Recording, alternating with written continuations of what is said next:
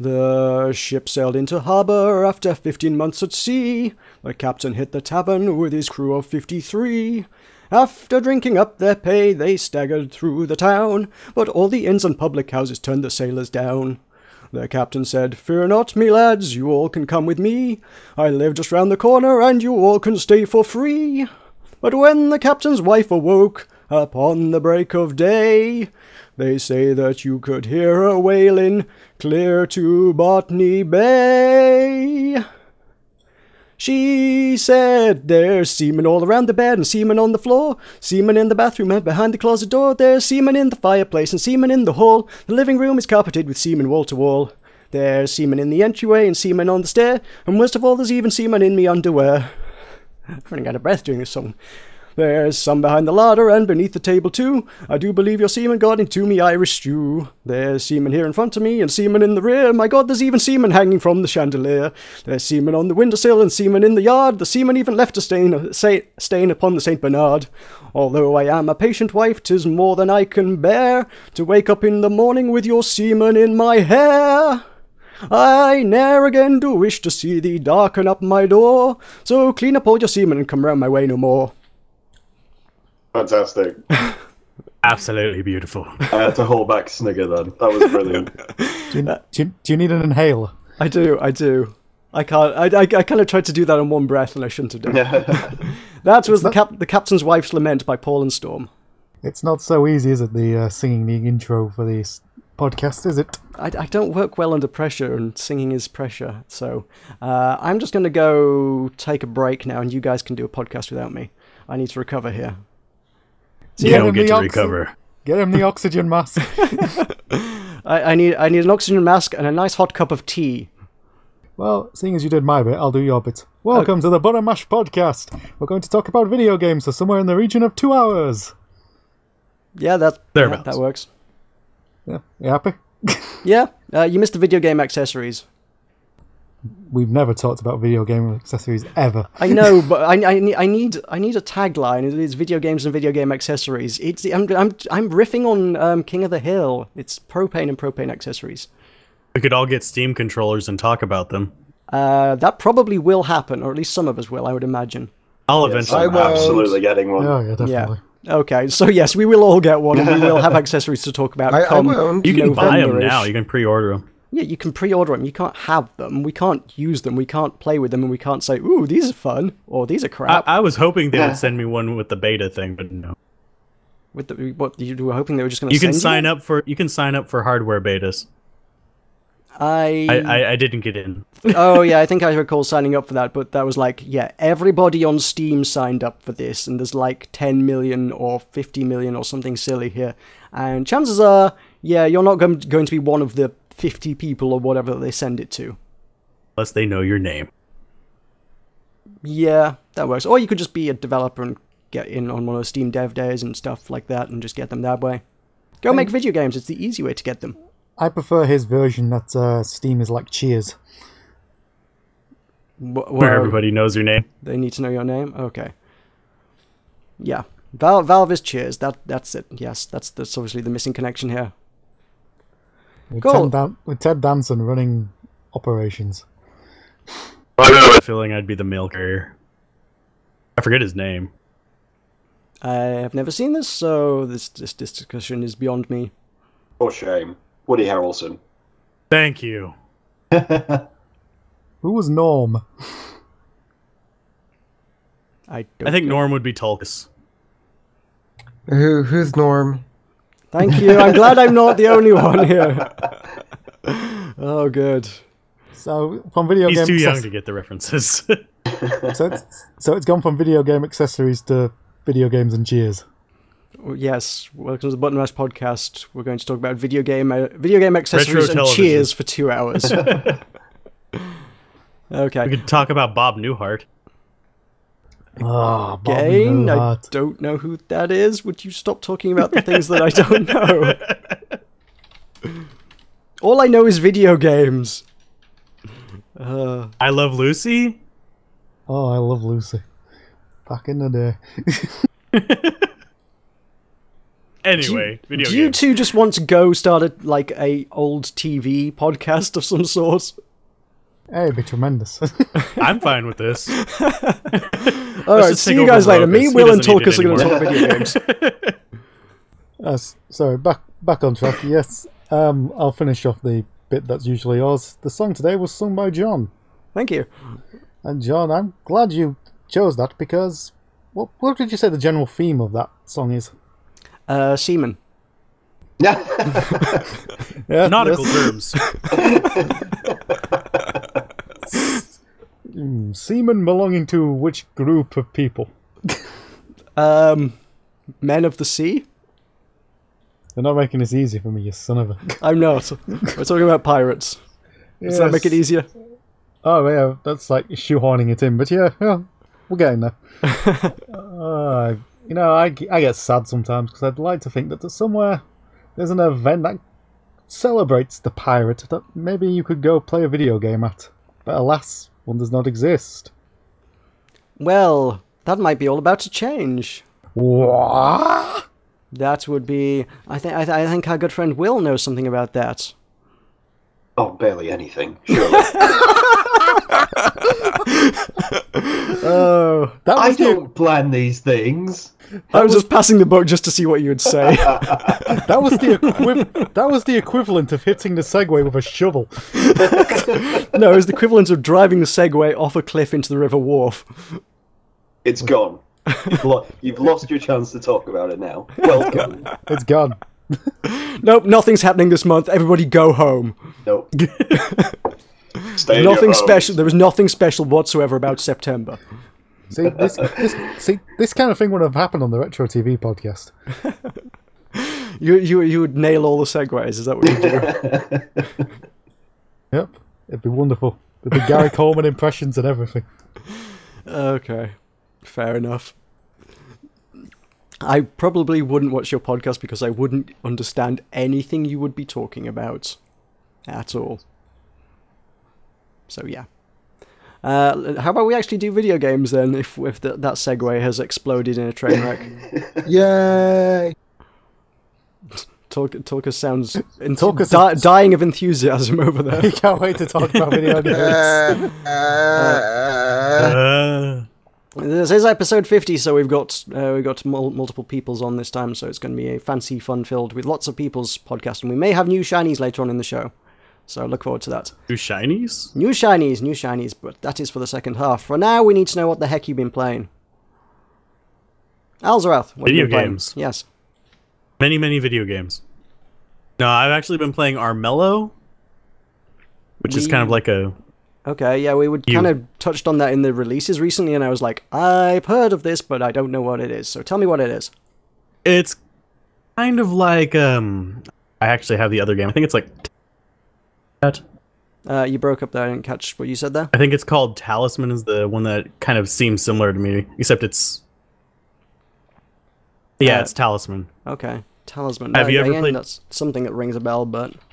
It's basically like a board game. It's hex-based instead of square-based like Talisman was. But you move around the map, you perform objectives, you try to get your little missions and get your character stronger, boost your stats, and then eventually kill the king to become the king. But the animation on it is pretty good. The gameplay, they're still adding to it. It's really good with friends. It's kind of boring by yourself. Other than that, I've just been playing old stuff. Old stuff? Final Fantasy. Oh, right. Like the Nintendo Final Fantasy. A little bit of Gilded Dungeoneer. Oh, okay. Just a little bit here and there. Killing Floor 2 just recently had some updates too, which I've been playing through with. Okay, cool. Anything shiny there? Guy. Oh, you keep cutting out a little bit. I don't know if you need to push to talk more or shout louder at the mumbles. I don't know which. I think it might be my connection. All right. Having issues at the moment. But Killing Floor 2, basically, they've added the Firebug trait and the Demolitionist. Don't mean So a whole booms heck of and a lot to fire. it. Booms and fire. Okay. Well, That's pretty much what I've been playing. okay, cool. Well, that was a valuable 2-minute contribution to the podcast. Thank you for that. I imagine those are pretty good area effect classes for zombie killing. I haven't played this since it came out. It's getting a little better. The new maps are actually kind of confusing, but good. Yeah. Catacombs lives up. Yeah. I like the way that the maps were structured. There was never one very safe place in the map. Yeah, they've kept that going really good. Sure. And the aesthetic on the catacombs is skulls and stuff that you'd expect from Catacomb. Yeah. Do you get lost a lot, or do you know the map really well by now? I get lost in the catacombs. Excellent. That's the way it should be. That seems like the worst place you could possibly get stuck with zombies coming from you. Well, no, I think the catacombs would probably be a safe place, right? Because everyone knows already a skeleton. The final boss is easy in the catacombs.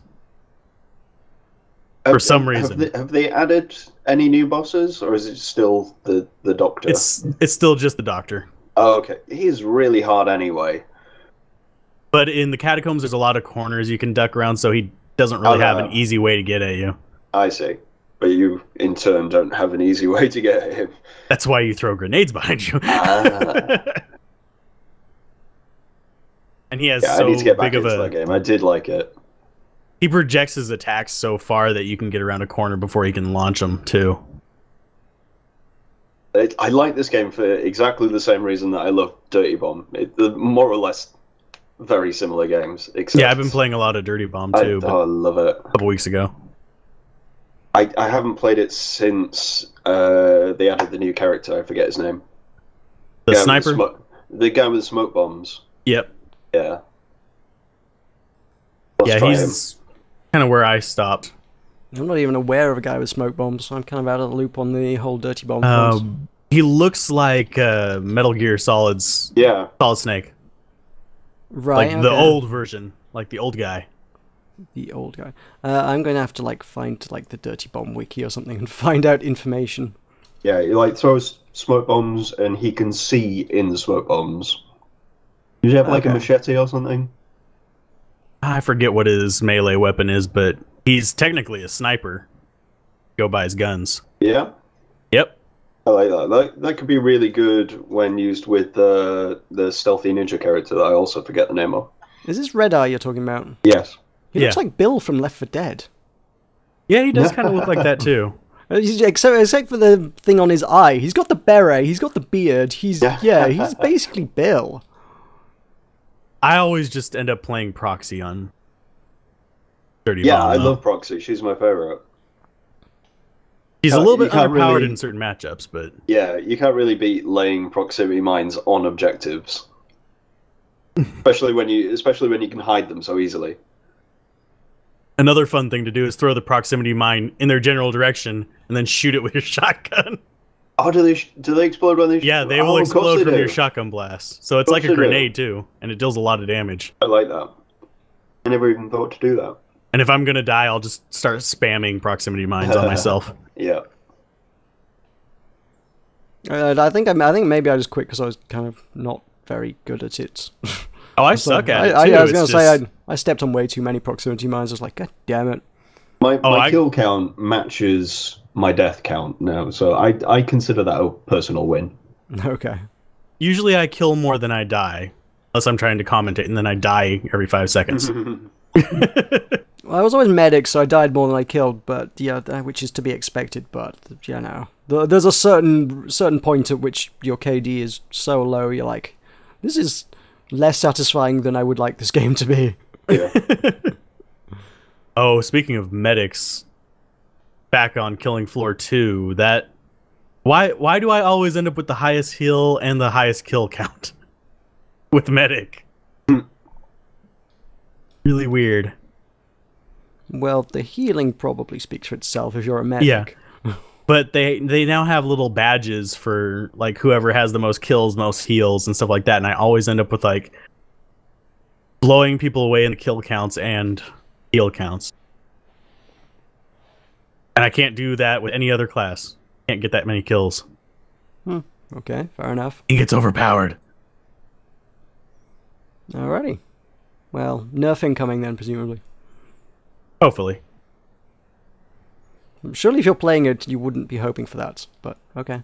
To each their own. I would rather have to be balanced, because it's a PvE game. It's not, you're not playing against other players.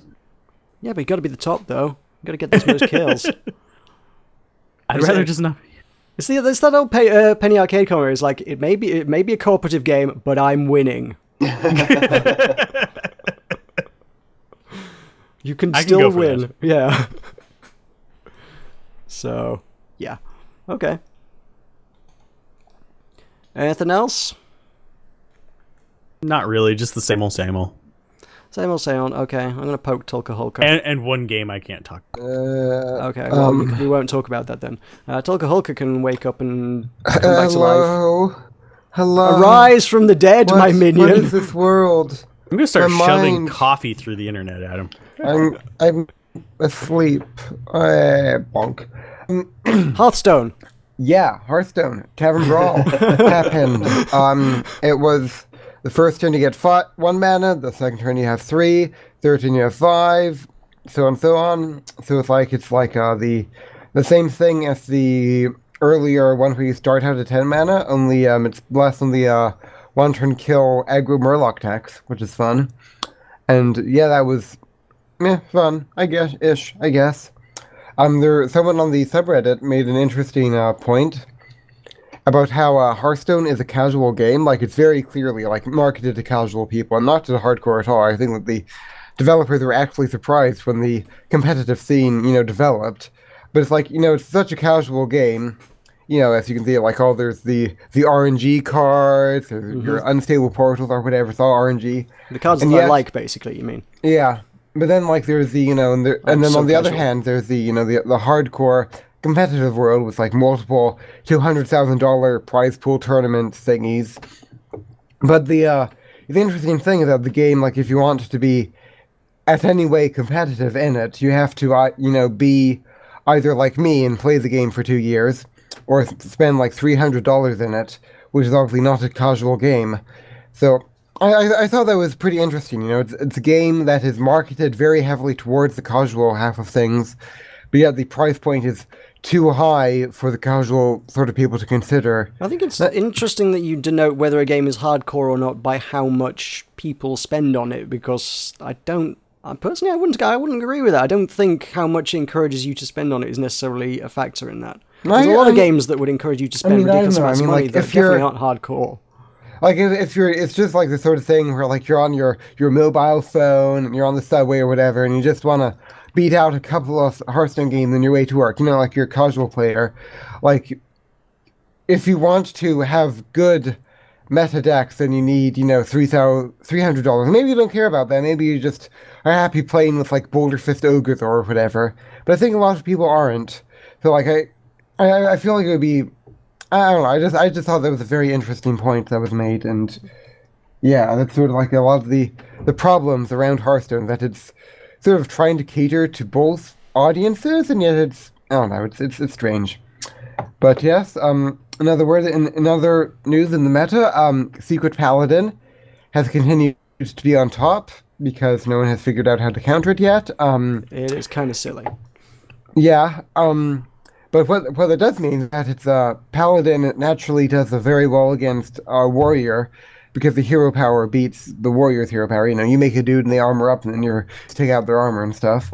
So Paladin does well against Warrior, and that is basically for the first 3 days off TGT, Control Warriors were just 10 Control Warrior games in a row, I think.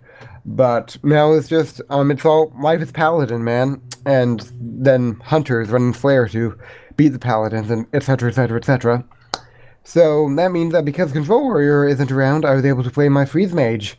And that didn't work out well at first, because people were playing Kazan Mystic, but then I think eventually people realized that Kazan Mystic is actually terrible against Secret Paladin, because what does that card do? Because I don't know that one.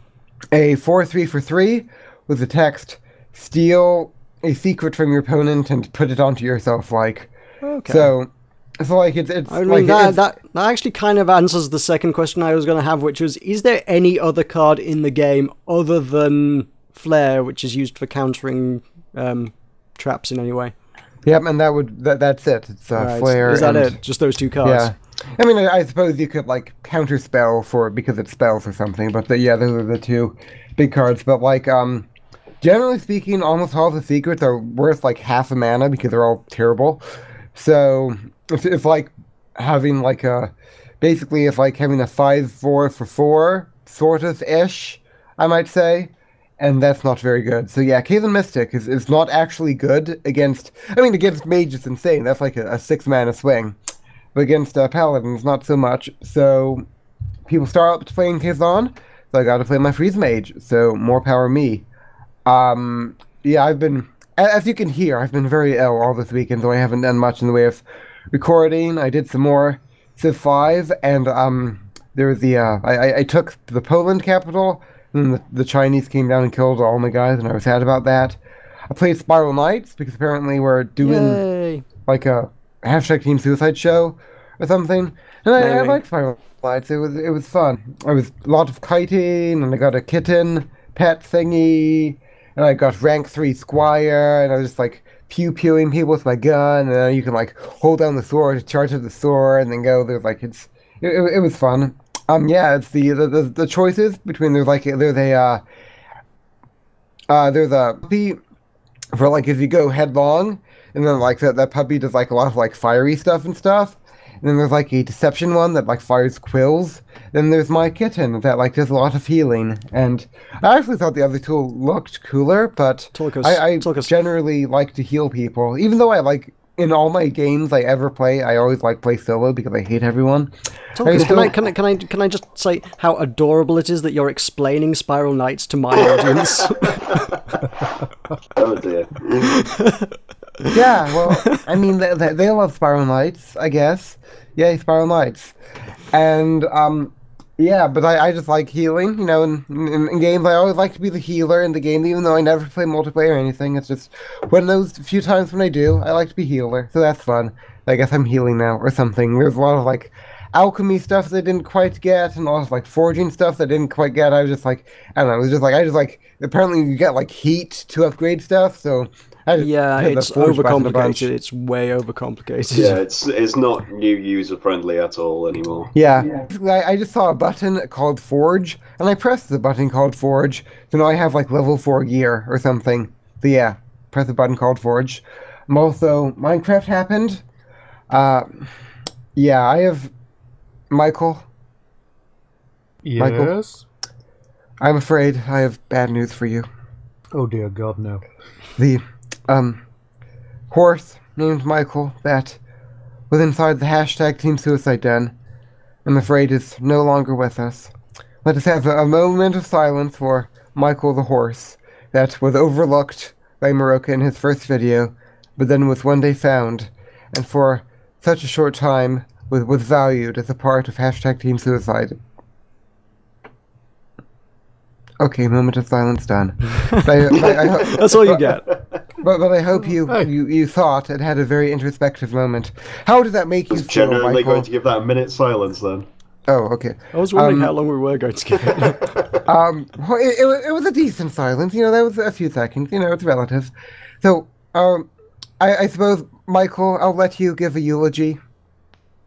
Oh God. Now you put him on the spot. I'll let Meroka give a eulogy. No, I'll power through. Yeah. Okay. Your descendant. I never met my equivalent of a Minecraft horse, but yet somehow I feel he has touched the lives of, well, me, because he was named after me. Oh God, no, I'm sorry, I can't do it. Okay. It's too emotional. I gotta go, man. I'm sorry. Meroka, would you like to finish this eulogy? Tell the people about the first time you saw Michael.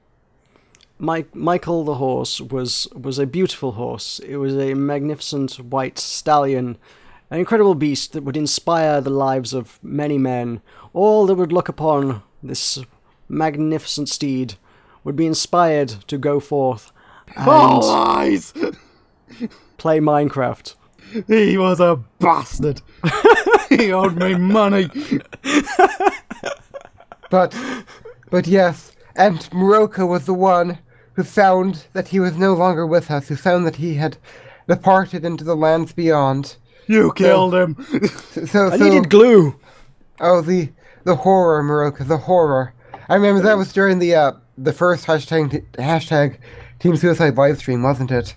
When we went down It was, into the in hashtag Team Suicide Den, and our sorrow or lamentation was broadcast to the millions of eager viewers whose eagerness so quickly turned to despair and misery. Oh, the sadness, the sorrow. May here adhere many surfaces together. Yes, alas. Also, we had another Minecraft thing, and Meroka stole my quartz, so I'm mad about that. Yeah. Is that the retribution? Not so much. I just saw it and I was like, I know that's Tulkas's and I'm taking it. I'm quartz, man. You're a horse killer and a thief. I'm more filled with regret that I later realised that what I should have done is taken the quartz and replaced it with a redstone block. But it's quartz. And redstone is more important. Ah. So, yes, I don't think we're at any kind of liberty to go into any more details about that, but hey. No, I just wanted the people to know that you stole from me. You nicked my quartz, and I was mad and sad. Hashtag Team Suicide. What do you expect from a horse killer? I didn't kill him, he was already dead. I just made him into glue. Oh yeah, he was already dead, officer. Well, it's just like in Party Hard. If nobody saw it, it didn't happen. As long as the body goes into the dumpster, it's all good in the end. Oh god. Yeah. I've had no more silliness in Party Hard. I'm disappointed. I know they added like a UFO to it. The aliens like just turn up in the middle of a party for some reason at some point. I don't know where that is, and I want to see it happen. But well, that's how all good parties. You know, it's a good party. yeah, when you attract partygoers from other planets. Yeah, you've thrown a pretty good one. You've done all right. There was one of the random phone events that you ring the phone and see what happens. Just like it just added a bunch more partygoers. Just a van turned up and just everybody in fancy dress costume just turned up and it was like, great. Now I've got like 10 more people to kill. Okay, that just made the level harder. Great, wonderful. So that was fun. Still killed them all. I can't remember if I did. I probably did. I may have failed. Who knows? I think you need counselling at this stage, John. No, I'm good. I'm good. I've, according to my Steam achievements, only killed 700 and some people so far. I have not yet hit the achievement for 1,000. Okay, when you hit 1,000, then will you promise me you'll see someone? I will see a man about a knife. That's good enough. Cool. Alrighty. Yeah. Will or Michael, you want to step up to the plate? Sure then. I delved into an early access game this week. Dun dun dun. Dun dun dun. I took a risk on a nice cheap game called Layers of Fear. And I was rewarded all right tenfold. It's only kind of maybe a third finished at the moment, and I got through that in about an hour and 40 minutes. But my god, it's beautiful. Like, well, it's layered, Will. What do you expect? This game was marketed specifically at me. Nobody else need bother to play this. This is just solely targeted at me, surely. Well, when I Google it, one of the first things that pops up is PewDiePie's face. Oh, God. It's ruined. It's ruined forever. It does have overwhelmingly positive reviews on Steam, mind you. It's gorgeous, and it's so good at building like the suspense, and visually it's just stunning. It's kind of for any other horror fans that haven't played this, is very much like a combination of Amnesia, Dark Descent, and the latter Silent Hill games. But this is kind of like first person. You won't encounter anybody throughout this game, so you are completely alone. There's no aliens to kill you. There's a few ghosts, but it's not just jump scare. It's all very psychological. Love it. Okay.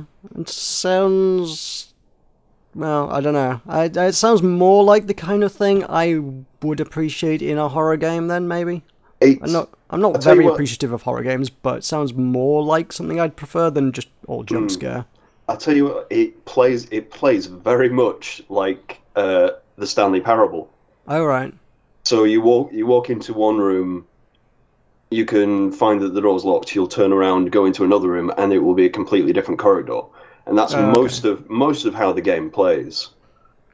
Stanley Parable as a horror game. Yeah, Okay. but with very little That's a sales narration. pitch. Yeah, I'd buy it. There's very little dialogue. It's mostly your own mad ramblings. Whenever you find an object, there's hardly any kind of objects to gather. I think I found 2 keys and a few pieces that you do to complete a stage in the game. But I cannot wait for this to be finished. As one of the curator recommendations is like it's like if Hieronymus Bosch painted still life, but it's a game. Yes. And I don't know. It's weird. It's just a name that's come up like twice in recent weeks. And I'm wondering if I've like looked at this before and skipped over it, or something. Someone else compared a game to Hieronymus Bosch, and I was like, I've never heard of that. And then I looked at it, and I was like, oh, that's really fucking weird. If you like your art history and you like your horror like I do, like this is a brilliant game. Okay. There's not things I'm particularly into, but You uncouth man, you. I know. It's got lots of paintings in it that I know quite a lot of them are famous. There's some that I'd never even heard of. Has it got the screaming man, that kind of thing? No, it's very Renaissance, and also it mixes in Impressionism. Like this guy who was really talented at painting did loads of Renaissance style paintings, and that made him famous. But then something unbeknownst has turned him mad, and he's gone into kind of an Impressionist, Jackson Pollock kind of phase, and nobody likes him anymore, and that's turned him even more mad. Something about kidnapping his own daughter after she's been taken into care and stuff, and there's a very sinister undertone of the objects that you're gathering are human body parts that you mix into your paints. So Oh, that's lovely. don't know if it's the wife or the child yet, but we'll see. Okay, well that's all charming. It's cheery. Yeah. I loved it. Well, it's certainly been well received so far, which is odd for a game that you say is only like 30% complete. Like I've gathered half the objects, but I assume there's more to it than that. I hope there's more to it than that, considering how well polished this game is already. Fair enough. So has the devs kind of... Do you know much about their early access thing at the minute? Like, are they updating it like weekly? Are they heavily involved in updating? Have they said what they want to do with it? I haven't even looked. This is something they just picked up yesterday. Okay. And I believe it's only been out for 2 weeks. Well, that's long enough for them to sort of set out a roadmap and kind of give an indication of things. I'd hope so. I will definitely look into it. I'm just kind of reading through there. They're saying they want 2 to 3 months to gather community ideas and implement them into the game, according to their early access. Oh. Here's why you should buy our game bit. Well, it wasn't very expensive. I can't remember how much I paid for it, but Looking at $6.99 on Steam at the minute. it is not a lot for such a like. I can't even compare this game to anything else I've played because it looks so good. Okay. It looks better than Alien Isolation, and I was very impressed with that. Okay, right, fair enough. It's set in a mansion, I think, in the 50s. Somewhere around there. Okay. Very good. Well, that's highly recommended then. Okay. Will Very likes good. it. I Will like likes it a it. lot. Will likes it, as do 97% of 972 people on Steam. There we go then. That's I can't quite be wrong. That's quite a telling statistic. It's doing okay for itself, yeah. It's doing Yeah. good. And I've also played Sky Saga Hooray! I think I can talk about it. Yay! Because I played about Alpha 4 hours. 5. Yeah. Yeah, it's Alpha 5 now, so stuff looks different. Icons are all different. Yeah, they tweaked it a couple times in Alpha 4, so I guess some of that'll be stuff that has already changed that you didn't see. Although some of it is new, some of it was tweaked in 4.5. But if you skipped out on the whole 4 thing, which you did, there'll be a lot of changes to take in. Someone coming back like that, yeah. Yeah, I kind of had to force myself to come back. But I feel enough now has changed for me to become engrossed in it again. Yeah, I don't know. I kind of had to make myself pick it up as well because it's been out a few days, and I guess I just had a lot of other stuff that I'd kind of given myself 2 critique videos to do last week, so I was kind of like sinking a lot of time into those to actually get ready to make those videos. So I was like, I know Sky Saga's out, but other stuff, I kind of need to do this now, and I'll get to Sky Saga. And because I've just let it drop for like a month, it was kind of one of those on the back burner. It's kind of, I'll get back to it. And then when I fired it up, I'm like, okay, I'm hooked again. See, unfortunately, I'm not hooked, and I'm kind of disappointed that because I don't have all my old stuff. I've got to get all that again, and I don't mind that. I think a big part of why I got bored of it was because I had everything I could ever possibly want. I had 250 Crimsonite, for crying out loud. Admittedly, the devs kind of just dropped it and I took it, but hey. Yeah, I could make pretty much, if not every weapon, if not every weapon in the game. I had like damn near every weapon, and the materials to make it out of almost any material I could choose to make it from, with the possible exception of like Abyssium, I think. I liked being on top though. I liked having all the everythings. All the everything, yeah. I don't know. It wears pretty thin pretty quickly. And I'm like, I'd rather kind of re-earn stuff. I don't mind re-earning stuff just to have that sense of progression again. Working my way back up. And of course now they've got lots of ways to actually be on top as well now, which they weren't before. You can now compete with everybody over the things. You can now publish your house once you built a house, and people can vote on it, and then you go onto leaderboards. And I don't know how. I mean, did you see the signposts around the community hub? Which ones? The ones that had other players' sort of, houses on them. No.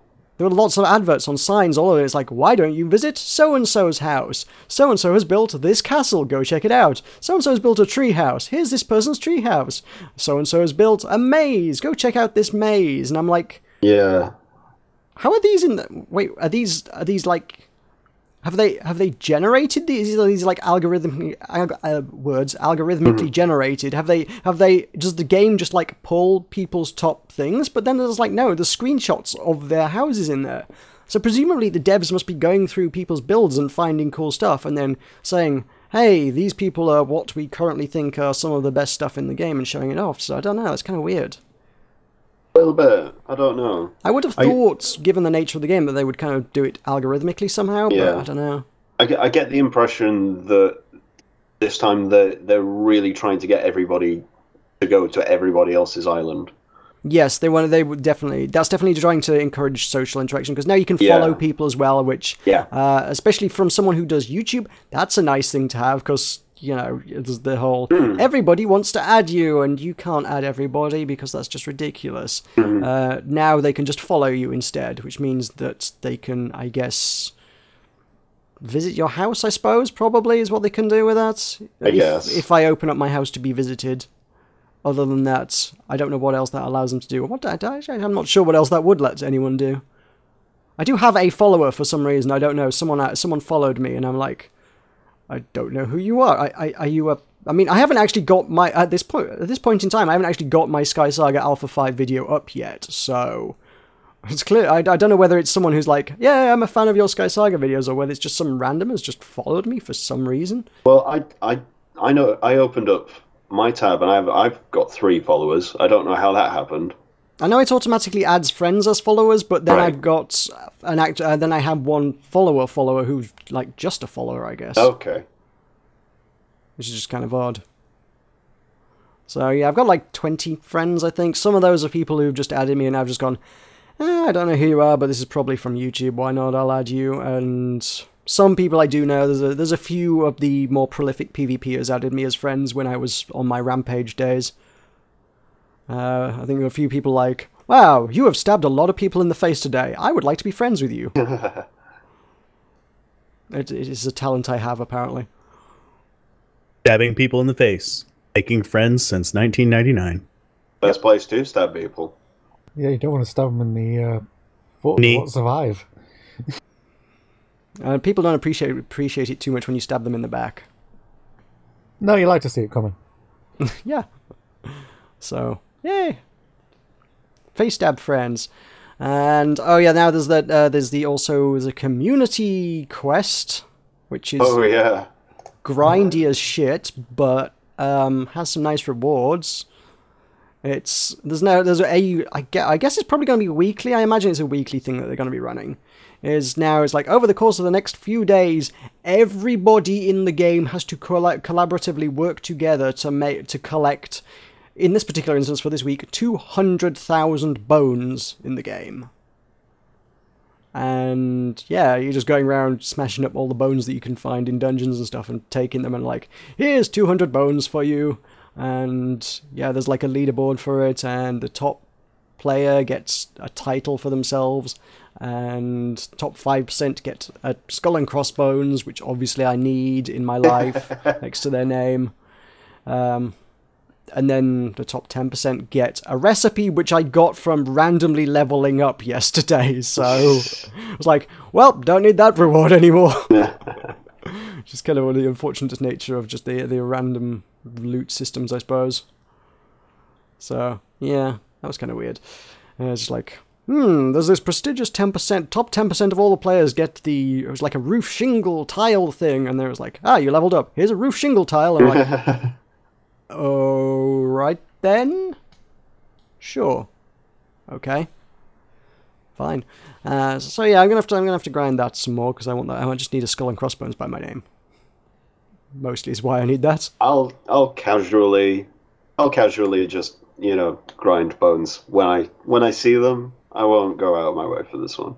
Well, the personal reward cap is the interface implies like there would be more rewards, but the actual rewards, if you're not like one of the top players, everything that you can possibly get from this event you will get by handing in 250. If you get 250, that's it. That's everything. You're done. And given that each bone that you break rewards 2 bones, it's not that hard to get at all, to be fair. I got 70 in one run.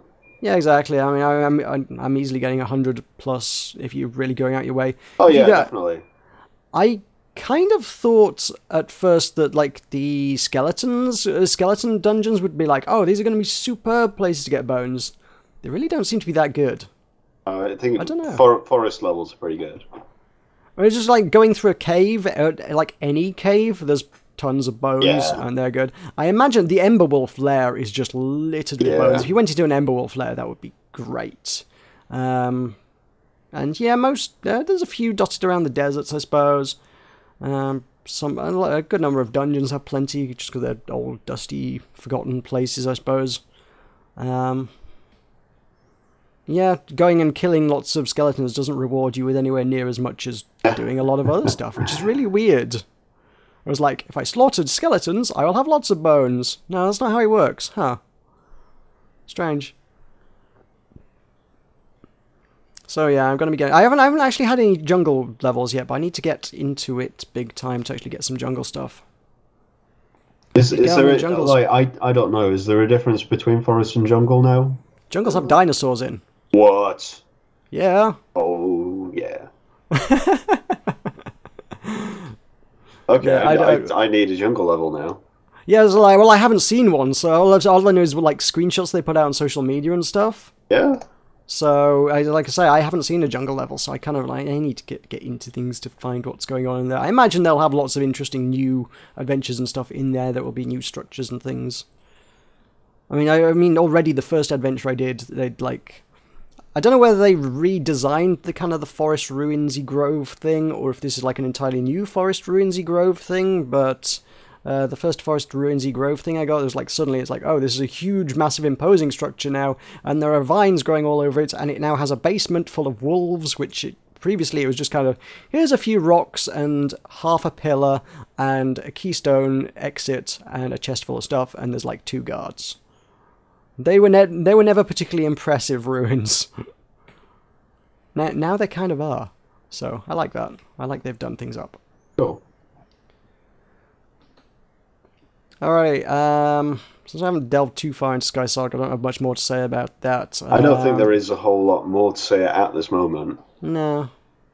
I'm more thinking I need to ask Michael what he's been playing, because he hasn't talked to us for several weeks about what he's been playing. Yeah, it's not been a lot. God damn it. You had weeks, man. You've had weeks to play things. I've been mostly on a Football Manager, which Of course you have. But I don't really want to talk too much about it because it's ended quite badly. Come on, you got to tell us now. I have been sacked. Thank you for taking so much joy in that. Oh dear. It ended badly. How did that happen? Come on, what were the circumstances here? Well, I'm guessing scandal. I think they judged me It was harshly. corruption. Corruption in the FIFA. I think they judged me harshly. I mean, I won 4 games. Out of 36. Out of? Out of All that 36. cocaine and hookers. Out of 36. I mean, that's not bad, is it?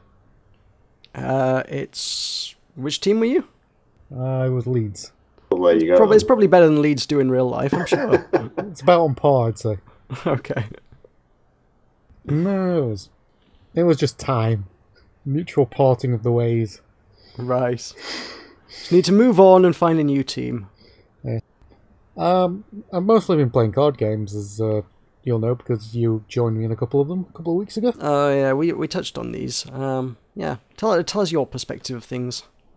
Well, you've mentioned Stack the Bones, I'm assuming. Oh yeah, Stack the Bones was an exhilarating thrill ride that was a bit weird. It was just like oddly shaped Jenga.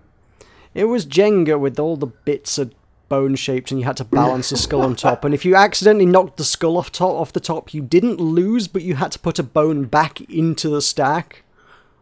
Yeah, but I thought it was reasonably fun for a party game. I think they overcomplicated what was originally a very simple and compelling experience in and of itself. Jenga works. They've made it Jenga with awkward blocks and silly rules that are unnecessarily complicated. That turn it into this weird kind of, oh no, now you've got to do a move backwards, and it's like, what? Why? It's Jenga, for crying out loud. Super weird Jenga. Oh well. I've also played Coop a couple of times. Coop. Not like one flew. No, never mind, I won't make that joke. Is it a chicken coop, is it? Oh, you son of a... No. No, it's kind Or are of you talking about a coup? Is that what coup. you're talking about? That's the one, yes, a coup. You don't pronounce the P. Yes, I know that now, thank you. Oh dear. No, Which one was coup? Did I play coup, or is this another thing? no, it's the one where you're basically trying to assassinate the other players. Oh, is that one? Right, yes, I And remember that You're one. trying now. to be the... Usually it's about up to 4 to 6 players, and you're trying to be the last player left. So you can basically be dukes, or assassins, or captains, and basically that controls how much money's in the game, and basically the aim is... There's a lot of bluff in the game. It's another one of those backstabbery, Town of Salem-y kind of thing, to put into a context that I feel our friends and audience might recognise. Yeah. Yeah, essentially, if you think somebody's doing something that they're not allowed to do in the realms of their character, you can call them out on that, but if you get that incorrect, then you lose a character. So it's like a last man standing out of that. Yeah, an interesting experience. It's another way to get that similar kind of gameplay with a small group and no need for a DM, in a similar way to Avalon or Resistance, or Resistance Avalon, whichever. They're all the same bloody thing. Did you touch upon Bucket of Doom? I don't believe I did. It's basically Cards Against Humanity. Yeah, essentially. It's Cards Against Humanity, but it's in a bright pink bucket. Right. which is its main selling point. That's yeah. I saw the co-optional guys played it at CoxCon, and they played it immediately after Cards Against Humanity, and they might as well have just played 2 games of Cards Against Humanity. Really, it was like, okay, this is still the same thing. Yeah, if you've got a slightly twisted sense of humour, you'll probably get some enjoyment out of I'll it. say it's maybe a little bit more creative. Yeah. It maybe requires a bit more sort of improv type stuff, but Yeah, it forces you to... essentially, you're giving a scenario where you're going to die, and you have to draw one of your cards out to say how you would use that item to save your life, and that's the scenario. yeah. Actually, that I'm thinking is that a bit similar to Super Fight? Is it called? Yeah, a little bit. I mean, Is that not how that one kind of works? yeah, I think that's more cards, though, where you pick your character, then you pick your ability, and then... But I thought you kind of had to sort of weave like a narrative. You're like, oh well, Superman beats Batman because Superman does this to Batman, and then Batman's like, but Batman does this, so this is why he wins. So it's similar to that, I thought, insofar as you're like, well, you're falling to your doom out of a hot air balloon, and you save yourself with a fish or something. I don't know. That's kind of. Yeah, you just need to make up a silly narrative to explain why whatever you have is going to work, or at least attempt to work. How do you score this? How do you judge whether this is actually paid off or not? Same way as Cards Against Humanity is voting, or everyone just goes, I think this person's plan is the best, Everyone just or at the very least most entertaining. Yeah. Yeah. It's usually most entertaining. Forget practicality in this game. Yeah.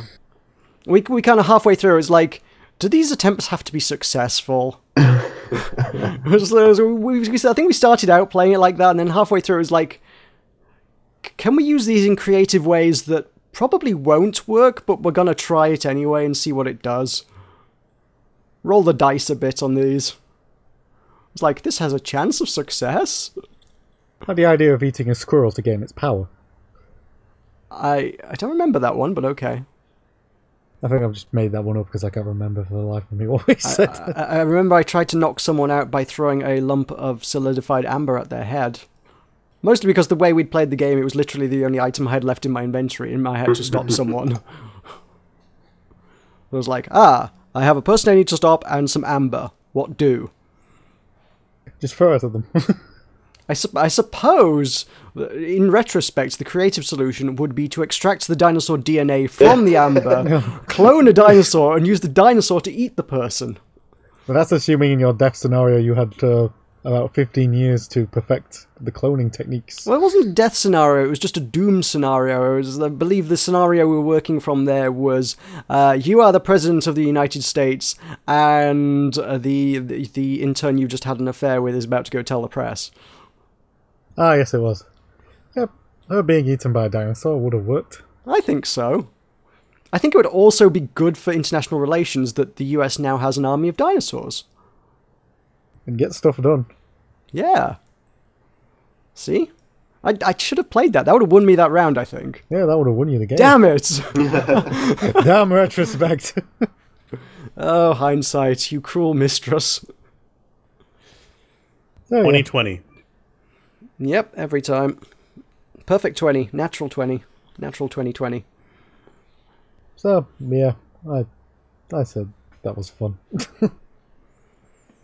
And the desert thing you Ah, yes, have that's the listed. thing. What was your take on that? Because I quite enjoyed that, and I wish we'd actually managed to finish that game, because I was enjoying that one. I'm not quite sure we were playing it correctly, to be honest.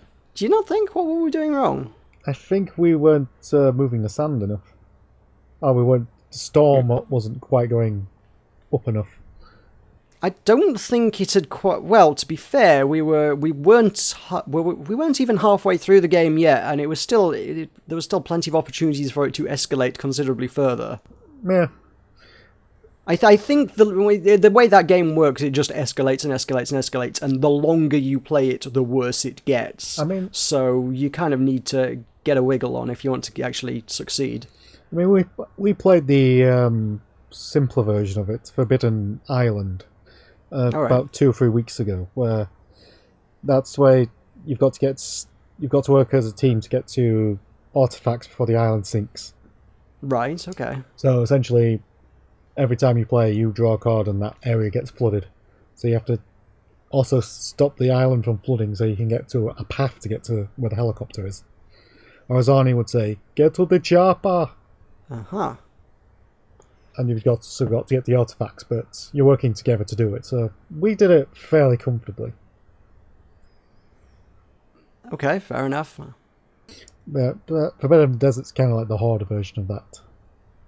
Okay, I mean, they sound mechanically pretty similar, just from what you described. Yeah, they are essentially the same game, but Alright. Okay. I mean, I don't think we were doing the desert wrong. I mean, we were moving plenty of tiles around. There were some of them that were pretty well buried in sand that would have taken a bit of excavation to get through. But yeah, we hadn't... I mean, the storm escalation is just based on the luck of the card draws. I mean, you could end up with accidentally drawing a bunch of cards that turns into a monster storm right off the bat, but you also might not. So it's like just the way the cards go. It's like, oh, now the storm's worse. Oh, now things are covered in sand. Oh, now you lose some water. Oh, now the storm's worse. You know, keep going. I think we were right. yeah, maybe. I'll ask the people who own the game that. Alright, fair enough. I will give you that breaking update next week. Were we playing this game right? I would be tempted to pick up a copy of that if I thought I could get a group to actually play it on any kind of regular basis, but I don't know whether I would. What a mash live gaming. Well, we keep talking about doing something of the sort. We will. It's coming. I've got to wonder if that's actually available in Tabletop Simulator, actually. And I'm going to search for that now. Ooh, are we actually getting something done? Well, I wouldn't want to download it without buying it first, because at that point it's just basically piracy. So if one of us were to buy it, I don't think it would be... If one of us actually owned the game, it would be less of a crime to download this particular mod. Oh, moral justification for stealing. Yeah. So it's Forbidden Desert. While you search for that, shall we wrap this up as a first half of the show? Well, oh, I didn't get to talk. Ooh. Oh yeah, well, like the main one. Yeah, go on. I actually played things, yeah. I played Fishing Planet, guys. Oh, god damn it. I moved on to rainbow trout, and I bought a fancy rainbow lure for catching the rainbow trout, and it doesn't catch them any better than the standard silver lure, so... Damn it, why did I open the door? That's not relevant to much. Red Goddess I played, which was a game I got sent way back when, and they've changed it, like, entirely. It's like, it's... The core character and some of the kind of core themes of your character can transform into a rage form or a fear form are still there, but what they were doing with the mechanics in the first instance are not what they're doing with the mechanics now. Now That's it's just why I wondered if this was like a sequel when I was looking at the screenshots. Yeah, I mean, it is very different. Previously, there was kind of a lot of puzzle platformy kind of stuff going on. They had some interesting mechanics where you had to... I mean, the Rage was predominantly the combat one. Fear was kind of predominantly a stealthy kind of thing, and you had to combine their powers to get through different things, and they kind of had... One of them had to escort the other in different forms, and it was kind of interesting. And now it's just a Metroidvania game where, with kind of a color-coded combat system, it's like... Oh, you're fighting a red enemy. Turn into rage form to be able to deal damage to them. Oh, this enemy is blue. Now you need to go blue in fear form to be able to hit those. If you're in the wrong form, you won't be able to hit them for very much damage at all. So, that's... I don't know. It's as far as Metroidvania games go, it's pretty solid. If you're looking for a Metroidvania game, I'm happy to recommend it on those grounds. It's a pretty decent Metroidvania title. It's got everything you'd want from the genre. It's got a character who can be upgraded with a lot of things, and an interesting and beautiful environment to explore. The combat is kind of basic, I will say. The bosses are mostly just reskins of each other. There are 3 different bosses that I've found, and they each fight slightly differently, but they all look pretty much the same, which is really weird. There's like, oh, here's a giant stone golem boss thing. And then the second one is this one is a wolf-inspired stone golem thing. And then the third one is, here's a spider-inspired stone golem thing. And it's like, you could have just given us a wolf and a spider to fight, but okay. Why are we running with the stone golem thing other than you already had the art assets? That doesn't make much sense. Yeah. But there you go. Yeah. Boss fights could be more interesting, definitely. And combat could be more interesting. But the rest of the game, yeah, very pretty, interesting title. Got some good stuff going on. It's just not what they originally sent me all those months ago. It's not the original game. Weird. And Renowned Explorers, I played so much of this week. This has become a thing that I've just started playing just because I really enjoy this game. It's Yay! It's very similar to Out There, I would say, in a lot of respects. It's kind of, you're going on an adventure and there's a lot of resource management, and if you run out of certain resources, it's game over, go back to the start, try everything again. And yeah, you are renowned explorers, and you are going out to be the most renowned explorer, and you must go on various adventures around the world in a sort of Victorian-y, vaguely steampunky kind of setting. And it's really cool. It's super complex. It took me 3 or 4 hours before I really kind of got the hang of things, and I think that would put a lot of people off. I think a lot of people would be like, I can't get to grips with this. I think Out There was more accessible. It didn't ask you. I think Out There had more resources overall, but didn't ask you to manage as many of them at any given time. But by that token was simpler. Whereas in Renowned Explorers, there are on your adventures and by doing various tasks in the game, you will collect 7 different types of tokens. And depending on what buffs and perks and items and equipment and things that you have, there's loads of different ways to alter this. You can alter the value of how many points each of those tokens gives you. And those tokens will variously give you money and influence and research and some other stuff. And then you need to manage your resources when you're on expedition, otherwise you're going to run out of resources and have to go home or start taking debuffs. And it's going to make your adventures harder to do because you're debuffed now and everybody's got like reduced defense because they're hungry. You've also got... for some reason I can never remember what this is. Oh, Resolve. You've got Resolve is various events can cause you to fail Resolve, or if your character gets defeated in combat, they'll lose Resolve, and if your Resolve hits 0, the party's over.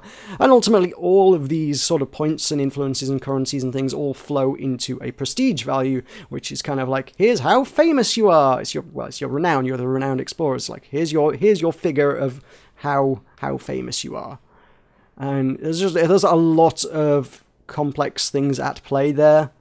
And then each of the characters have got not only their base stats, they've got perks, and then they've got other abilities, and then they can be buffed, and you've got the equipment, and there's just layers on layers on layers on layers on layers on layers on layers of things that all have really complex relationships with each other. And I think that could be overwhelming to a lot of people, but if you can get if you get your teeth into it, and I have, it's quite compelling. I like it a lot. It doesn't hurt that it also looks gorgeous. They're going to go a cartoony kind of style going on. I think it looks great. So yeah, happy to recommend that one, I think. Renowned Explorers is one of those things I will happily say to people, you should probably play that. Unless you don't like complex things, then you might not like it. I don't know. What a sales pitch. I don't know if they have a demo, actually. I'm kind of wondering if they have a demo. If they have a demo, you could probably figure out if you like that. It does have very positive reviews, which is not overwhelmingly positive, but it is 92% out of 100 reviews are positive. I should probably add mine to that to make it slightly more positive. And... Positively positive? Positively positive, yes. I haven't even gotten into the combat system, which is all mood-based, and it's like, oh, you can, you don't have to resolve combat by stabbing each other, you can resolve combat by complimenting the other team until they're happy to join your cause. And then they're like, okay, I don't want to fight you anymore, and then they just leave the field of battle because you complimented them enough. I think that was Will being sick. Yeah. Yeah, or you can be sneaky. You can insult them so much that they become so angry that they leave the field, or they become so terrified of you that they leave the field. So there's a lot of different moods, and there's kind of a rock, paper, scissors-y thing going on with different strategies in combat. So being friendly is superior to being sneaky is superior to being aggressive, and being aggressive is superior to being friendly. If someone's being really nice to you, the best way to deal with them is to stab them in the face, apparently. Works for me. I was going to say, as I have fairly well established at this stage, is my preferred method of dealing with people in general. I have actually been playing really aggressive in this game. It's like, well, we can strategize, or I can go with a big knife. I can go with a big knife. So yeah, the Red Goddess and Renowned Explorers are the two noteworthy things I played this week. Red Goddess is good, just different to what I expected.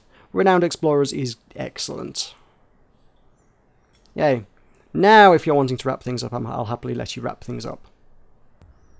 Okay, we'll take a short commercial break and then we'll be back for the second half of our charming little podcast with a little surprise. Dun dun dun. Surprise! We'll be back. The surprise is Tulkas. Well, way to ruin it. Sorry. We'll be back after this message from our sponsors. But a Mash podcast is back. Michael has left us. No. Michael has left us. We are running late, and it's too late for him. So yeah, he's gone. Which means the guy who was stepping in for me as host to do my hosty bits instead of me doing the singing. Yeah. So I don't know who's going to run this show. I need someone to run this show. Me. Tulkas, it's your show. Okay. Yay. So what was the surprise? I'm glad you referred to the show notes to know what we're doing. With the launch of episode 50, we decided that gaming news always seems to fall a bit flat for us because no one ever has any strong opinions about it. And also, gaming news has a fairly obnoxious tendency to be pretty boring. There's a lot of weeks where nothing happens. So we're going to fill in the gaps with other things, and there is... this is something that a lot of our audience, I guess, is going to have to Google, because apparently neither Alzorath nor Talkers knew what the hell this was. But if you're in the UK, at the very least, you should hopefully be familiar with a concept called Desert Island Discs, which is a thing the BBC has run for years. Never, ever. No. Well, it's basically... So, Meroka, tell us more about these Desert Island Discs as I struggle to fulfill my role as host. Well, we're not doing Desert Island Disc, we're doing Desert Island Downloads, which is basically our guest for the week, which would be Mr. Alzorath himself. Hello. Hello. Hi, Alzorath. You are going to be the show. Thank you for joining us. Are you doing the hosty thing? Okay, I see. Yeah. Right. Host. Desert Island Downloads. We'll see our guest Alzorath cast onto a desert island, and he needs to take with him 5 video games to entertain him for the rest of eternity. And you're not allowed to do any sneaky shenanigans. You're not trying to escape from the island with the video games or anything, and they cannot help you in any way. But for the purposes of this kind of thought experiment... Do I have access to multiplayer? I was going to say, yes, all games will work with full functionality as intended. So we'll give you that much. Yes, you're not going to have to pick and choose based on what you think would work and what won't work. They'll all work. You can't use them to get off an island. You can't use them to escape in any kind of way. But you can play them to the full extent of the way they're intended to be played. You mean I can't use GeoGuessr to help people locate my position on Earth? That is exactly the spirit in which this game was not intended, yes. The way I see this game working is that you have intentionally segregated yourself on this island to escape humanity, to purely play video games for the rest of your life. That might be a better way of actually contextualizing this, actually. That might be... To spend an entire become life... a hermit. To spend an entire life mining quartz. You have chosen... On a private island. Yeah, you've chosen to become a video gaming hermit who has, for whatever reason in life, made it their quest to master the art of 5 video games and 5 video games only. What are those 5 video games? Well, I'd probably want a real-time strategy on there, so I'm going to say StarCraft 2. Okay. I hope that I would eventually be able to get StarCraft 3, but don't see that happening. Of Your course, thoughts on mine. I would like you to elaborate on these a bit. I don't want you to just bomb through a list of 5 games and we're done. Okay. Why have you picked StarCraft 2 today? Tell us a bit more about your love for StarCraft 2 and why it is on your list. Because it's a game that I actually want to spend time mastering, but don't have the time to do so. That's pretty much the main reason. Yeah, that works. And yeah, I of all the actually games do that you really can do like that, yeah. StarCraft, so Okay, I enjoy StarCraft. And I chose that over Warcraft simply because I prefer the atmosphere of it. Okay, I prefer the single player story. Next one would be probably Minecraft because there's a lot you can do with it. You can make almost any game in it, and there's interesting things. And Tulkas would probably strangle me if I didn't get Minecraft. Find where my hermit hole was and kill me. Right. Okay. You're simply you have only chosen this game to maintain your connection to Tulkas in the outside world. This is what you've done here, isn't it? No, to keep him from finding me and ending my existence. Okay. Well, in the gaming world. We because can I still have attempt Neil's to, book. well, like the Buddha, like Siddhartha or whoever. We try to transcend the mortal world by foregoing the body and the demands of the flesh, and devoting ourselves wholeheartedly to the divine cerebral task of mining quartz. That, or I can try to make a computer in Minecraft that emulates my brain. Also a noble goal, yes. If someone ever does that, for that, oh yeah. The next one, I was kind of torn between Final Fantasy VI and Final Fantasy Tactics. I chose 6 because I really like the story, while Tactics has more replay value. 6 just, I still play that almost every year. All right. Okay. Cool. I mean, I think if you're gonna poke me for a choice of Final Fantasy anything versus Tactics, I'm more lean towards Tactics. But yeah, I like the Tactics stuff. But yeah, Tactics is an amazing game. It's a little bit easy for me though, because I've played it almost as much as 6. Is this Tactics as in Tactics or any of the other Tactics? Cause the original PlayStation Tactics. Right. Okay, that's the one. Of them. That's like the one I haven't played. But okay. It's my favorite one of the set. I don't like the law systems in the advanced versions. Okay. They bother me. All right. Next one would be City Skylines because I need a city builder, and Minecraft won't work for that because it takes too long to mine out your city. There's a heck of a time sink as well. Oh yeah, very good at that. The last one, I don't know if too many people will have heard of, but it's You Don't Know Jack the Ride. I don't know Jack the Ride, no. It's a trivia game. A hilarious trivia game. It's on Steam. I recommend picking it up. Okay, I'm vaguely familiar with the concept of You Don't Know Jack. What is You Don't Know Jack the Ride?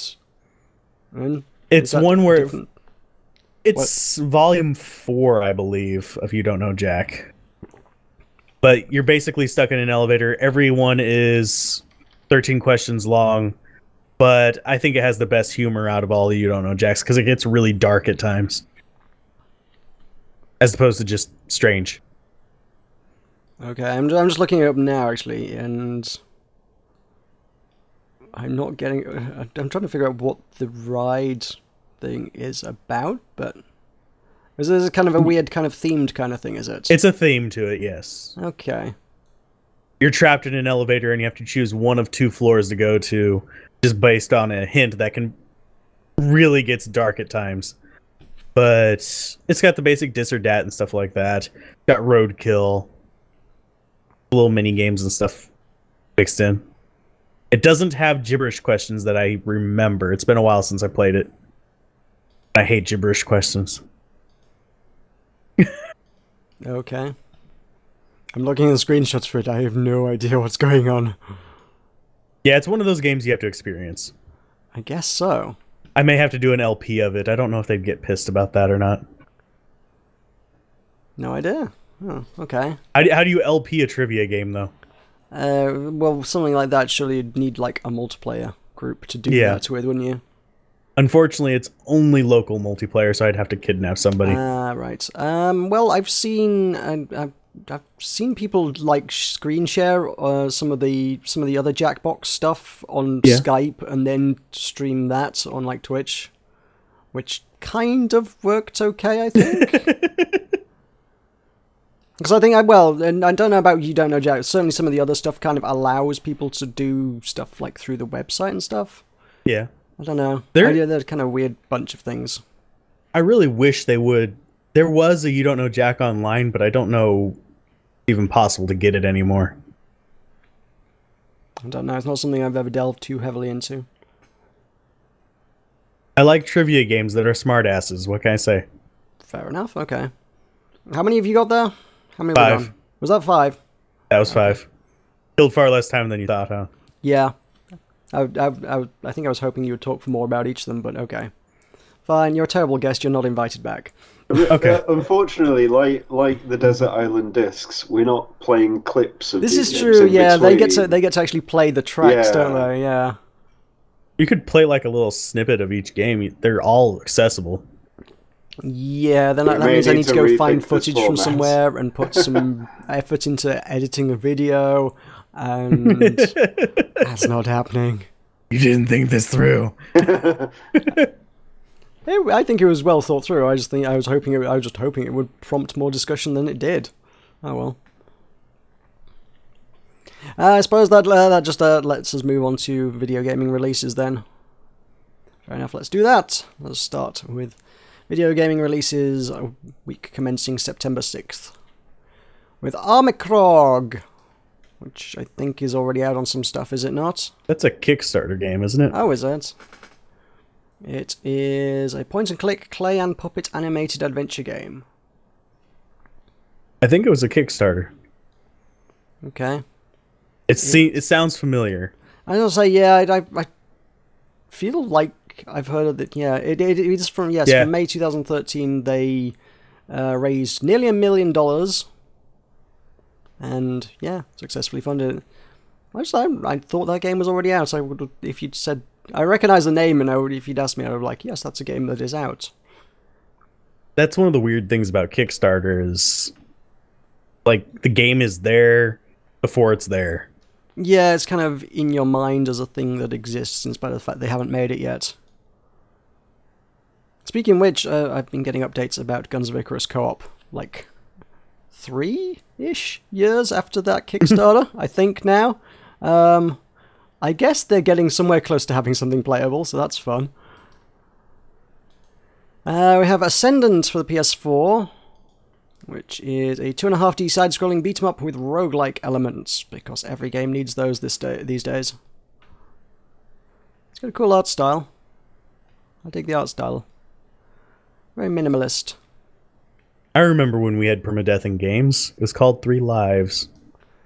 Well, yeah. Lose last one, you die. But then you put in the Konami code and get more. Or some other code, if nothing else. We have Hypervoid. It is a single-player third-person space shooter that jumps the player through stellar wormholes packed with high action experience. This sounds no like media some attached sort to of, it. Yeah, no. It sounds like some sort of endless runnery type thing. Although it's described as being a shoot 'em up, so I don't know. Oh, I think Maybe it's an endless shmup? I was gonna say, I have a feeling we looked at this recently. So, I mean, I seem to recall something vaguely meeting that description that was kind of like shmuppy. It's like audio surf meets shmup kind of thing. You're like surfing along a track whilst also shooting stuff that comes at you along the track. I'm wondering if that was There that. actually is a shmup that does the audio thing from games like I forget what it was called. Are you talking about Beat Hazard? Could be. Beat Hazard is excellent. I will happily recommend Beat Hazard. Beat Hazard is a fantastic game. Looks kind of like a trippy asteroid game. Yeah, pretty asteroidsy. Yeah, it's just mind-bogglingly melting. Yes, it's mind-meltingly colourful and bright and sensational. Yes. We have Tearaway Unfolded for the PS4. Is a remake of Tearaway for the PS4 and DualShock 4 controller, which is like, again, it's from these. This is the same guys who made Little Big Planet, isn't it? And I would quite like to see something of that, but I still don't own any of the platforms that they're putting this thing on, so I can't. So, guys, put it on PC, people. Yeah, but, well, do you know what Tearaway is? No. Okay, it was originally for the Vita and Vita only, and it's like probably the only game that made particularly decent usage of the fact that it had the touchscreen on the back, which was you could like interact with the world by essentially when you touched the back, you like poked your fingers through the screen and could interact with the objects inside the game world. Cool. So it's like, oh, it's all done in papercraft kind of thing, hence tear away and tearing the paper. So like, oh, there's things in the world and you could stick your finger through the paper and tear the world inside it and change the world that way, solve puzzles and things. Which sounded really cool, but Vita, and nobody owns a Vita, so, yeah. I'm surprised I don't want a Vita. It seems to be getting better these days. It seems to be more of a reasonable prospect than it once was. But yeah, I've still got my DS Fat, and it still does me well. I like my DS Fat. It's fat and cool. I need to drastically update my handheld gaming experiences, I think. Same here. I think the newest one I have is a Game Boy Advance. That's a solid console. That's a really good console. You won't hear any objections from me regarding that one. We have Leo's Fortune. Mustache. There is a mustache. Mustache. It is about a very high-fidelity fluffy blob with a very high-fidelity mustache. That's all we know from the box art, if nothing else. It is a physics-based puzzle adventure for mobile platforms. If you want high-fidelity mustaches on your phone, this is where you need to be at, I suppose. And now I'm just going to have Vegeta and a mustache stuck in my head for a while. Okay. I'm going to pretend I know what you're talking about. Some of your viewers will get it. Okay. We have Ajax. Jax! I knew that was coming. It's a Jax! It is a Jax. He's trying to communicate to us.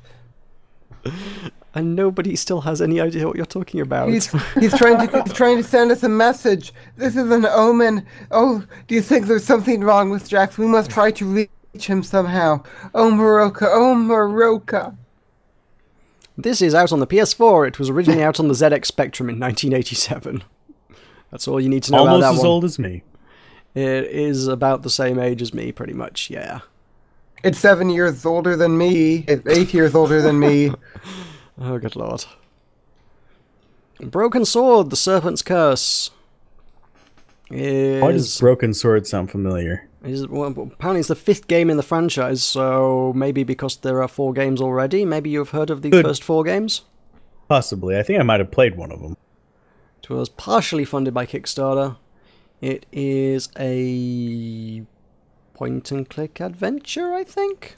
Some sort of adventure-y thing. I don't know. I imagine, yeah, look, it's an episodic thing. This is episode 5. I imagine if you're invested in this thing and have played the first 4 episodes, this will be what you're waiting for. If you haven't played the first 4 episodes, this is probably going to be of less interest to you than it might otherwise be. Just a thought. Frozen Freefall sounds pretty awful. It is block matching based on Frozen. Great. Beat. Great. Just what I'm looking forward to. Yeah, get those LPs going. That's get in there before PewDiePie does.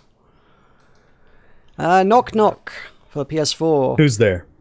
Is it a Kickstarter-funded adventure game by Russian developer Icepick Lodge is there. It's got a picture of an angry-looking child with a lamp.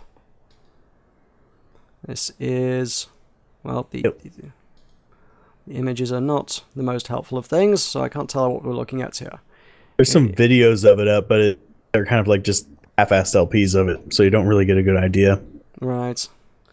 The game has been devised by the developers from 19 mysterious files sent to them by an unknown figure via email. They are asked to finish the project using the information stored in the files, with the only catch they had to include everything in the files, but designing it was entirely up to them. What? What if it was a Nigerian... Are they just getting things from Nigerian princes? They're like, someone has sent us an email. Do you think they're asking us to develop a game? It says if you send me $10,000, they must be asking us to develop a video game. Seems like it's taking some inspiration from, I believe it's called Home. Basically a horror slash thing where you have some kind of things where you have to go to sleep to advance the story and stuff like that. Okay. Almost like a point and click. That's what it's looking like so far. Right. But I've only watched a few seconds of it now. It is describing it as a game of hide and seek against unusual guests who are visiting the house of a hermit. Play a character. The aim is merely to survive the night with your sanity intact. Oh, it's Five Nights at Freddy's. I don't know, it's horror. Will, what do you think of it? That's just what I do whenever I see horror. I'm just like, Will, you do horror. I don't know. I have Home. I haven't played Home. But have you played Lone Survivor? I also have Lone Survivor and haven't played it. Lone Survivor is good. Yeah. I heard good things. I don't But know. Knock Knock doesn't look promising. No, it doesn't. Well, then we have Shooter Space Shot, which is originally for the PlayStation 1. This is now for the PlayStation 3. It was originally from 2000. It was a shoot 'em up that was only available in Japan. Really tapping in on that nostalgia here. Yeah, capitalizing on the market that was really demanding that release of Japan-only titles. What? Okay. Onigiri is out on the Xbone. Is a free-to-play Meroka, which is already out on PC and PS4. And being the free-to-play Meroka guy, I feel like I should know more about this than I do, but I'm afraid I don't know much about it. It looks Japanese and looks anime. That's all I can tell you. English version is still in development, according to the giant bomb thing. Japanese mythology. Now that is something I know absolutely zero about.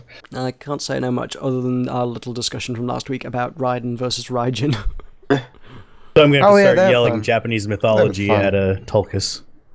The fun discussion we had. And I was right and you were wrong. And you stole my quartz. Yes. We also have Lovers in a Dangerous Space-Time, which is a game I've seen played a lot at PAX, but not actually played myself, which is a two-player co-op thing where you're flying a spaceship and there are like, you can man the shields or you can man the guns or you can fly the spaceship or do something else. There's something else on the spaceship, but there are only two of you, so you can only man two of the systems at any one time. So you're kind of running around the spaceship trying to control all the things, and it's I imagine it will try your friendship. I'm quite sure. That sounds ace. It does look pretty cool. I believe it's everybody I saw play it looked like they were getting a kick out of it. Certainly. Yeah, I wouldn't mind giving that a go at some point. I don't know if it's local co-op only though. That would kind of. Yeah. Pink. It is very pink. There is the spaceship is big and pink. Yes. What? Just like my mailbox. Yes. Like Mod. And just like Mod, indeed. And there is a boss which appears to be a giant bear in space, so that's cool as well. It is Ursa. The boss is Ursa Major, of course it is. It's a giant bear in space. Why not? Fair enough. We have Castle Crashers Remastered for the Bone. This is Castle Crashers, but probably a little bit shinier than you remember it. I don't know what they've added to it, but it is certainly shinier. I have a feeling I got a press release for this like recently, and I saw something somewhere that I didn't read recently, and I was like, okay, Castle Crashers on a platformer that I can't do anything with, so meh. I guess if you have a bone and you've never played Castle Crashers, you should probably check that out, because Castle Crashers is actually pretty good. Yes. Great side-scroller.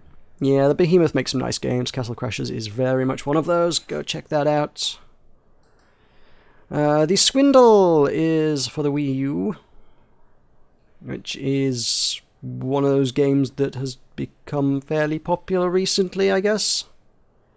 It's from the guys that did Been There, Done That, and Time Gentlemen Please, which I think has been on sale as like the cheapest game on Steam a bunch of times, which is why most people have probably owned that one. It was like, oh yes, you can buy this game for about 10 pence. I should just like to observe that the meant for the swindle. It has a pound sign instead of a dollar sign, and therefore I disown it. Okay. Well, everybody else at the minute seems to be playing it, but it is a physics-based platformer where you must infiltrate facilities and steal things, and you're kind of time limited. You need to try and become. You need to steal like some ultimate treasure within like 100 days, and each mission takes a day. And if you die, you lose all the progress with the character, and you have to start with a new character, and you still have 100 days to work through. And yeah, kind of a race against time, physics-based platformy, roguelike procedural generation-y thingy. Yes, And all it's those available things. on PC already, so. And it is already out on PC, yes. And Foreigners. a bunch of other stuff, to be fair. It says it's out on Wii U on Giant Bomb here, but the Giant Bomb page it says it's already out on PS3 and Vita and PC and PS4 and 3 other platforms. So, yeah. They managed to do a fairly successful multi-format launch there, I guess. Cube, QUBE Director's Cut for the Wii U. Which is we've looked at before, and I said I didn't know what it was either, and I can never remember what it stands for. It's an acronym that's quickly utilizing block extrusion or something like that. I don't know. It's a puzzle game about blocks and probably extruding them, I would imagine. It's Block extruding. It's been out for a while on PC. I don't know. It says Director's Cut May 2014, but I have a feeling Cube has been around for a lot longer than that. I've seen that name around for a while. We have Super Mario Maker for the Wii U, which is basically Nintendo decided they don't want to make games anymore, so they've just given you the dev kit, I think. So yeah, now you can make Mario levels instead of having Nintendo make them for you. I wouldn't mind making some like Super Mario Brothers 3 type levels. Well, there are many engines out there that could already do this, but Yeah. hey. It's like Pretty much. it's like the extended testing initiative for Portal 2. It is, Valve were pretty upfront about that one. They were like, "Hey, we don't want to make any more levels for this game anymore. You guys do it." That was not far from what the press release was for that. They were just like, "Hey, look, you guys want more content for this game. We don't want to make more content for this game. You guys make it," which is mostly the attitude they take towards TF2 as well, and it seems to be working out pretty well. So, I can't particularly fault Nintendo too much for jumping on that bandwagon. It seems to kind of work. I'll grant them that one.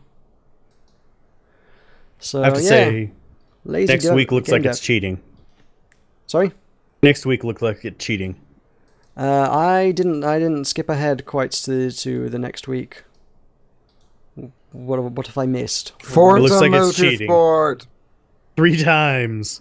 Oh, yeah, yes, I see. Same game just dropped there a bajillion times. Sure.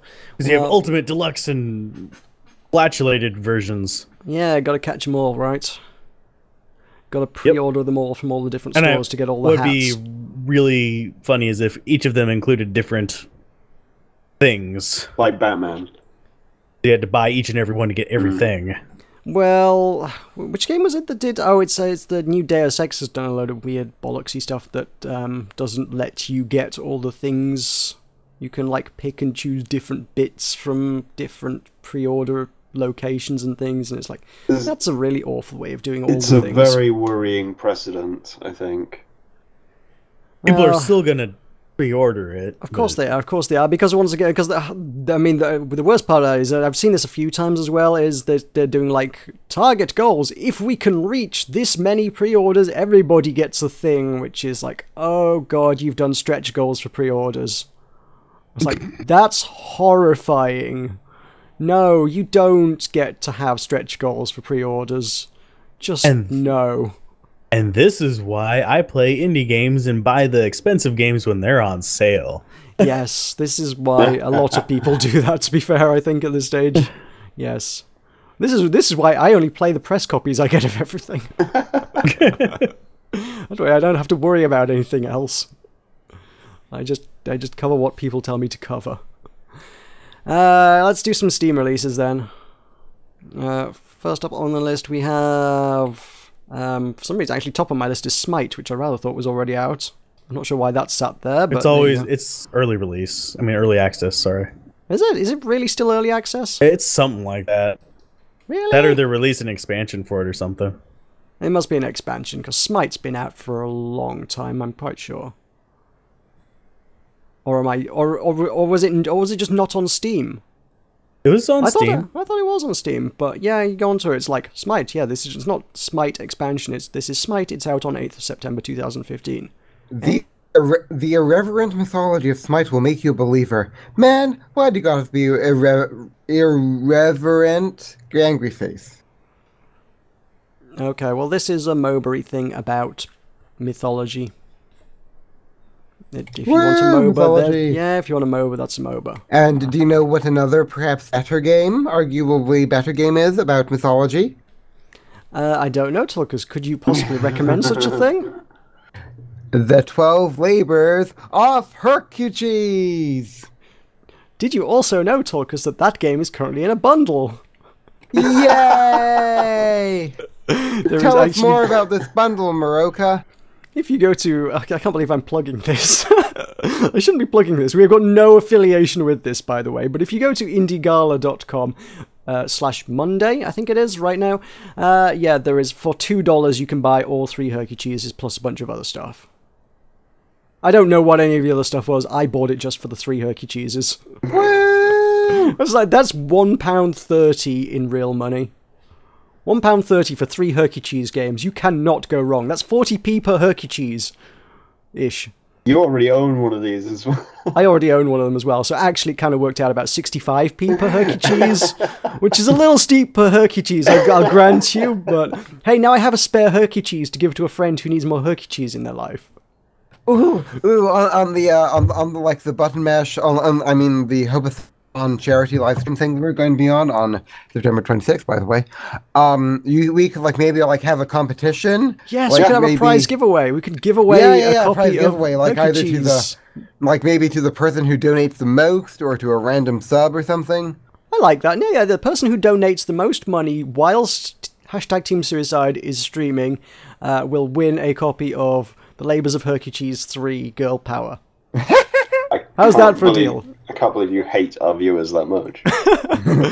I'm also offering a thing that they can literally just go and buy for $2 right now. But it will be a petition because it came from you. And Meroka. But Meroka, what if we have no one donate during our time? What if Maud and Watson exhorts them to part with their monies before we can? Then I will burn the Steam key and nobody shall have it. No. Okay, well that tells you guys, you gotta save your dollars for Hercules.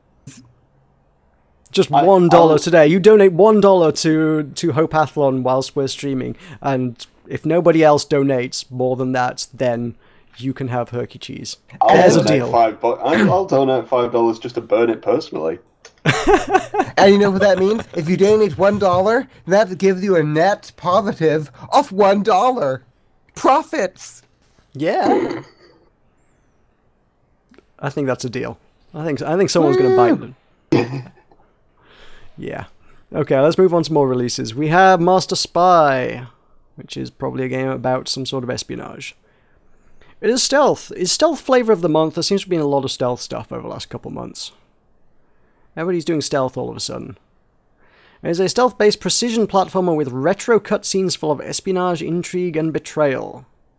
There's a few Kickstarters for stealth games too, so maybe there is something to it. Really? Yeah. Don't know. Maybe someone must have done it well, and everyone's gone like, "Hey, we can do that." That, or they're releasing it with Metal Gear coming out. Oh yeah, maybe. Could be possibly tied to that. Either way, this looks horrible. There are many things that will kill you instantaneously. It's Super Meat Boy stealth is what that looks like. It's precision platforming and lots of things that will kill you instantly, whilst you also need to stealth it up. Ugh. Don't think I want any part of that. No. Army Krog we've already taken a look at. And it still looks familiar, but apparently it's still not out yet. Who knew? Sure. We have Epic Quest of the Four Crystals, which is a non-Japanese JRPG, apparently. And it's the most one of the decade. It's the most looks like it was made in non-Japanese RPG JRPG. Wow. There's probably a very good chance it was made in RPG Maker, I would wager. Oh, the townfolk of Farmville. Wow. To be fair, actually, for some reason the screenshots are not working for me. I don't know. Steam is derped, I guess. Normally, I'm a pretty good judge of whether something's been made in RPG Maker or not, because I've tinkered around with it enough times in the past to have a good handle on what all the default sprites are. So if someone uses one, I'll be like, I know what that looks like. It doesn't look like default sprites. It looks kind of like Tales of the Old North. Right. Where it's like extra tall sprites, but still that kind of RPG Maker vibe from it. Yeah, there's a lot of content packs you can buy for RPG Maker to give it different flavors, so they could have disguised it well. Or they could have actually designed their own sprites, which, could be a thing. Yeah. Oh, the screenshots are working. Yeah, that still looks very RPG Makery. Not that I always say this, it's like not necessarily that there's not necessarily anything wrong with that. I played a lot of really excellent games that were made in RPG Maker. Some of my favorite games of all time were made in RPG Maker. 2 of my all-time favorite games have been made in RPG Maker. Admittedly, they weren't typical Final Fantasy-ish JRPG type stuff. They were completely subversive, interesting narrative affairs, but nonetheless, they were still RPG Maker. How much video games have you played, Meroka? Wow. Any that he can get for free. I suppose that's what you do when you haven't sold your soul to Hearthstone. Mm-hmm. I also bought a lot of bundles back in the day.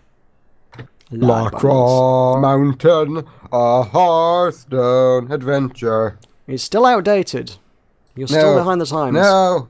For always and forever, Emperor Thorthon will live in our hearts.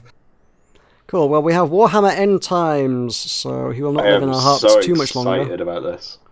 Okay. Oh, you must have an opinion on this. Tell us what this is. This is Left 4 Dead, but with giant rats.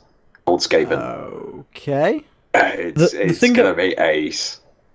The thing that it reminds me of is that Hellraid title that was being made by Techland. It looks almost like they ripped assets from it.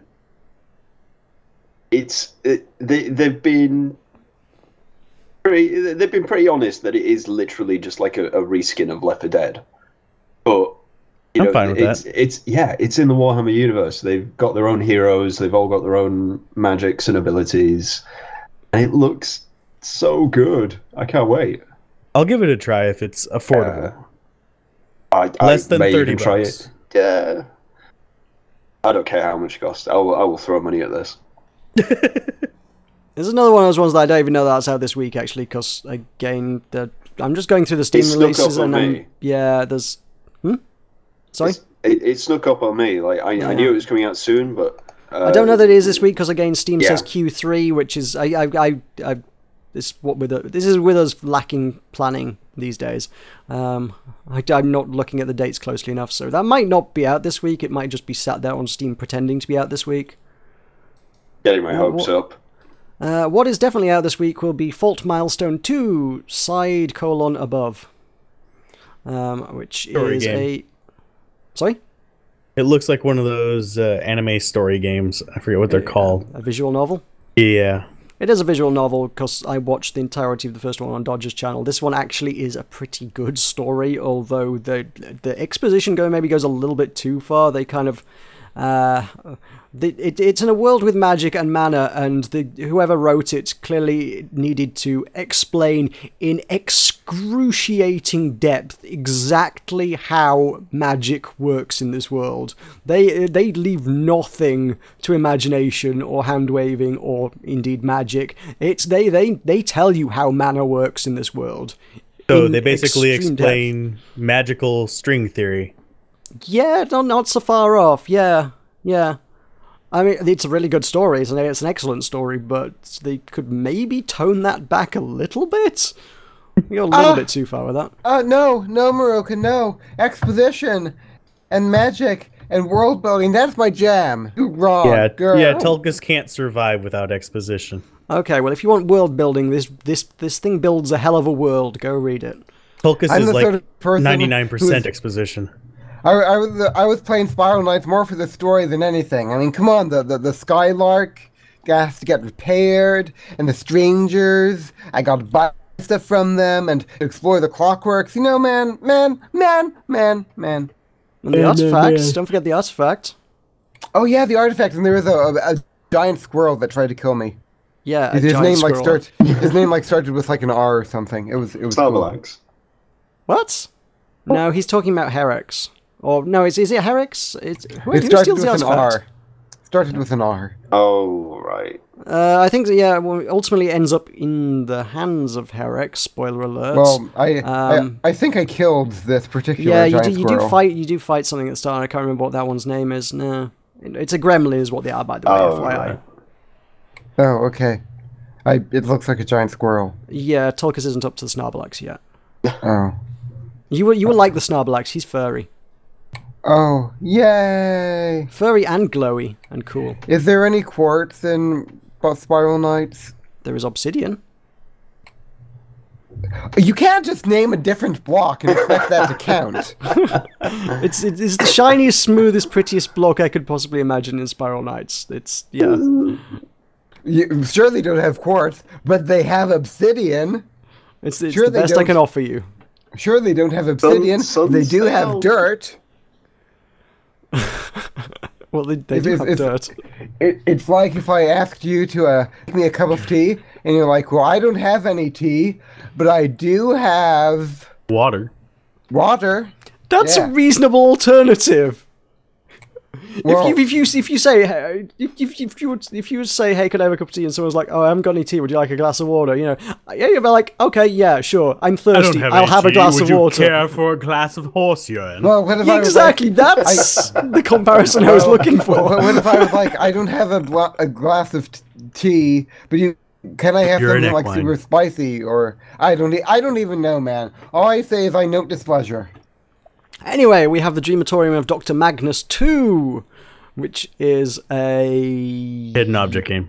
Professor Layton-y thing, I would have said. There's puzzles as well as hidden object. Which it seems that most hidden object stuff seems to want to shoehorn in a bunch of puzzles now since Professor Layton came along. So you can't get by on hidden object alone these days. No siree. No, people want some puzzles with their hidden objects. I want a match game with hidden object where you have to match 4 hidden objects. That probably exists. Lovers in a Dangerous Spacetime is out on Steam. I don't believe it has online multiplayer. Dang. Oh. I feel like we should probably get that for Button Mash, though. That would be a good one to have one for Button Mash. Yeah. Should have a look at that. I'll poke Sunil into buying it. I can't believe you're gonna buy Lovers in a Dangerous Spacetime, but not have Hearthstone. And also Sunil reference. Woo! Yay, woo. Remember the sign, Sunil? Only you can't see him because he's not here. See? Yeah, that was cool. It was very funny. Yeah, Yes. I'm a funny person, by the way. We have Fate Tectonics, which is build up a world piece by piece using the power of the godlike fates while keeping them happy enough to avoid world-shattering temper tantrums. This looks casual, is what I would have described it as. This looks like it might have had origins on a mobile format, but I have no idea what the heck is going on. You play some sort of world terraforming things with powers and changing terrain, but I don't know what's happening. There's a goldfish wearing boots. There is a goldfish, yes, I'll grant you that. And it's a very, very, very large goldfish. Or maybe the goldfish is regular size and the world is just really, really tiny. Mind blowing. Mind blown. Yep, indeed, that's Fate Tectonics. Giant goldfish, or maybe small worlds. Who knows? Who could possibly ever know? Tulkas knows. Tulkas knows. Ooh, and I'm not gonna say, yo. He will take it to his grave with him.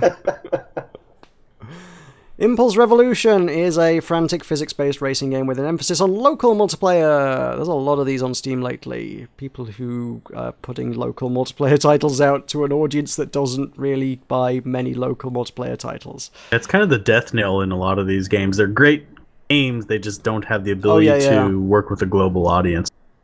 Yeah, if you're releasing a multiplayer game on PC, it kind of needs to be online because that audience may change with the launch of Steam machines, but right now most of those people are looking for something that they can play in front of their computers, not with other people next to them in meet space. I mean, the big thing though is that like making something online is just so much more difficult and such a massive I grant you that. I'm aware it's ridiculously difficult to make that work, but the fact is that if you don't have that feature, you are going to sell next to no copies because the audience for your game isn't there. You are on the wrong platform to be selling your game. You want to be on Xbox or PlayStation, really, if you want to sell local multiplayer or something.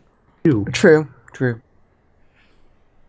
So, yeah, Impulse Revolution. Local, 4-player local multiplayer. Cross of the Dutchman, an adventure game based on the true story of the folk legend Pierre Gerloff's Donia. I don't know if I pronounced that right, but sure. Story takes place in medieval Western Europe in the province of Frisia near the turn of the 16th century. It is a game about a Dutchman. I don't know. I can't make out much of what's going on there. Only Dutchman that matters is a flying one. Yeah.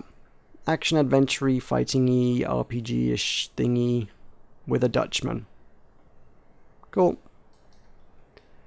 Dropsy is a non-traditional take on the classic point-and-click adventure. Oh, I've seen or heard of this at some point recently. This is weird. You play, like, the clown, I think, and the clown goes on to this weird and surreal adventure, and it looks really, really, really strange. Hey, Alzorath, make your creepy baby sound.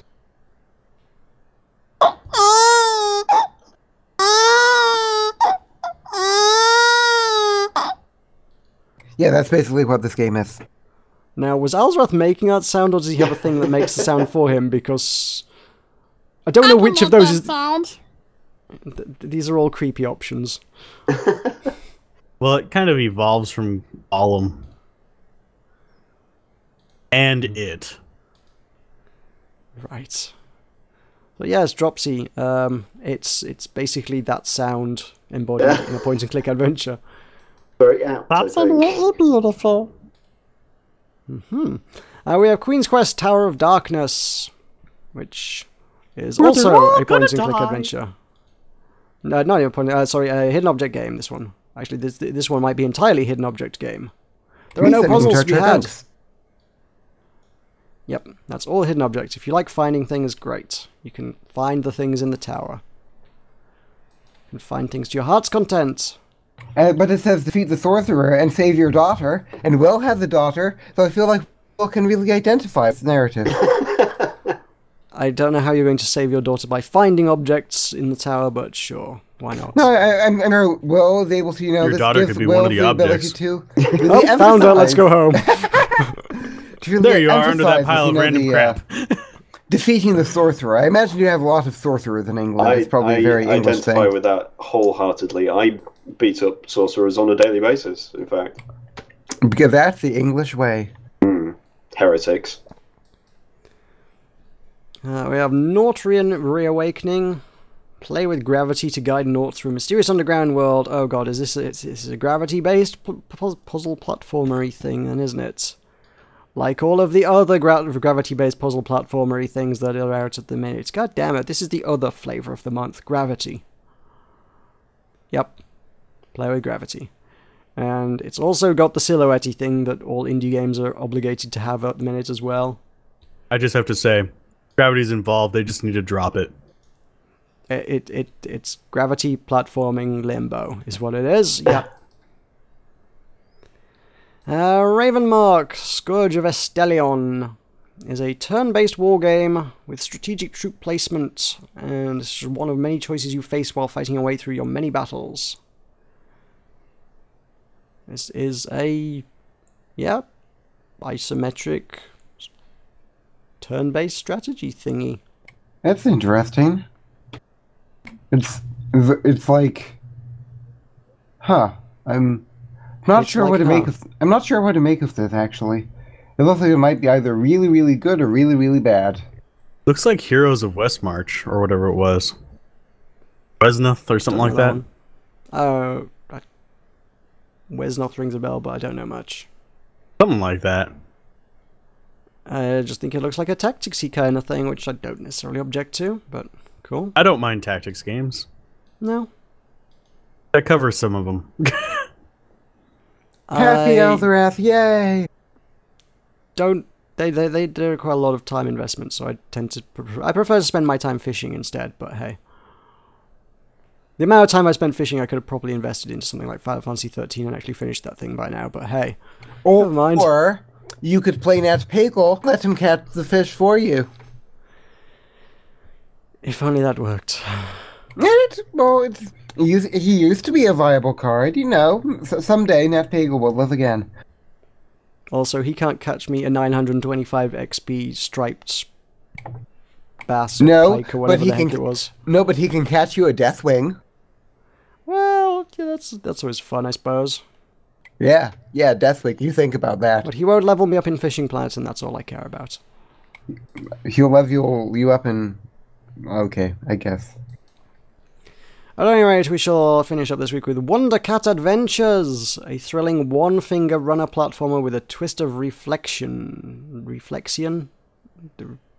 How do you? I would say reflection, but reflection is something entirely else. So reflexion, is that a word? Does that word exist? Are they making up words? They're making up words. Cool. Help Wonder Cat come home through 5 worlds, 50 handmade levels, and 5 giant bosses. Collect the glowing stones to unlock secret levels and extra achievements. No, it's actually a word. Okay.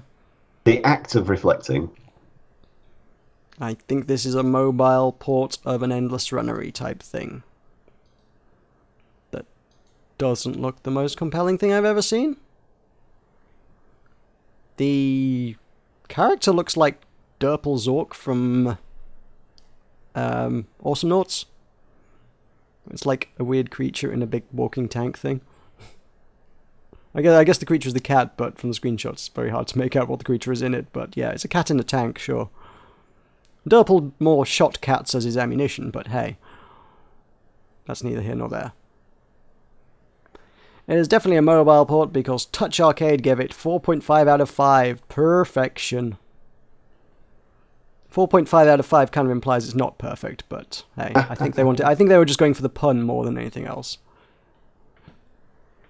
Anyway, that's kind of wraps things up on that particular note. All that remains is for Tulkas and Alzorath to tell us their things. Alzorath, as our guest, tell us what you do and where people can find it. I do trading card games, strategy games, indie games. I do reviews, let's plays. You name it. If it's gaming, it's on my channel usually. Play first-person shooters sometimes. You can find me at youtube.com/Alzorath, ALZORATH, or on Twitter, same thing, or on Facebook at LP Alzorath, or Alzorath LP, I forget which. Cool. Well, that helps people find it. It's in a You got link 2 in my choices, videos. 50-50. Alright. Tulkas, tell the good But people what you Alzorath do. doesn't have Strange Lands or Hearthstone or Civ 5 on his channel, so he is lacking. in I that actually do regard. have Hearthstone on my channel. Yeah, but not recently. No. No, because Hearthstone, OP, best game in A or something.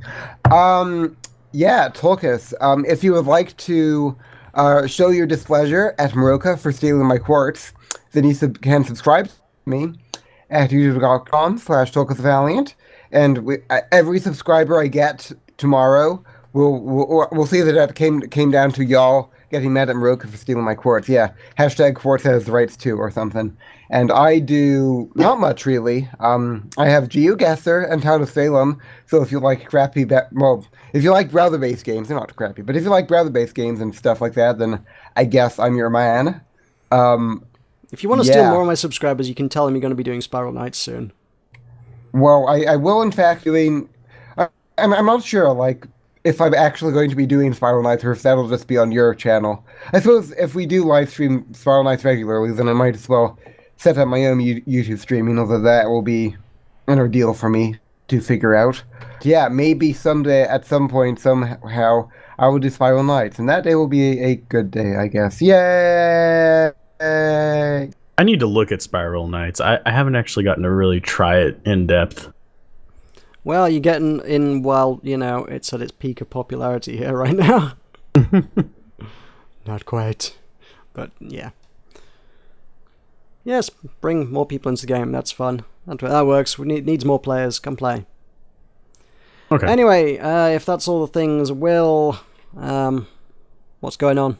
We'll start with the Facebook page, I guess. Sure. That would be facebook.com/buttonmash. And the Twitters. Twitter.com/button_mash_UK. And the Steam curation page. bits.ly/bmsteam. Should we mention the website? We guess we should, yeah, okay. Button-mash.net. Not that I've looked at it, I have a feeling Sunil might have done something with it. Ooh. Only insofar as... Yes, if you go onto button-mash.net, it does mention the upcoming event. Excellent. On the front page. It still also links to Clockworks for Charity, which was 2000 and something now. Yeah, that was 2 years ago now, Clockworks for Charity, and the domain name doesn't exist anymore, so I should probably delete that page, but hey. Yeah, that's there. That tells you what's going down. It's since we never did get to do that segue earlier, we should probably say, I was going to say we should probably talk about the pirates now. We could probably mention that because it is close to International Talk Like a Pirate Day, we have gone with a pirate theme, which is mainly just an excuse for me to dress up as a pirate. Like you needed it. Okay, I kind of don't need an excuse, no, but... yeah, I would one day like to actually get off my ass and make an actual Guybrush Threepwood cosplay, but I don't think this is going to be the time. Also, I don't have the skills and dexterity and crafty aptitude to do such a thing, really. I'm going to be doing a Bastion's the Kid costume for Halloween this year. Okay, cool. That's neither here nor there. Right, fair enough. So yes, if you want pirates and or video games, if not both, then come down. And we've drafted up we're doing a video game pub quiz / trivia. So, whatever. I believe it's known as trivia in other countries. We just call it a pub quiz in our country. Foreigners. I know, right? With our strange ways, our pub quizzes. Your Eastern culture. The thing is, other countries don't really seem to get pubs in the same way that we do. You just get bars. You don't get a pub. I'm down with that. You're missing out, man. You don't even drink. Yeah. That's one thing I don't like about the East. You know, all these pubs everywhere. You have to experience culture. You have to do it inside a pub, and I don't like that, man. I find an excellent place to be. I find it an intriguing thought that Tulkas is of legal age to drink here, but not in the US. It's a weird one, isn't it? Have we got anything else that we're doing other than pirate video games? We're not pirating video games, but pirates and video games. Make it rated R.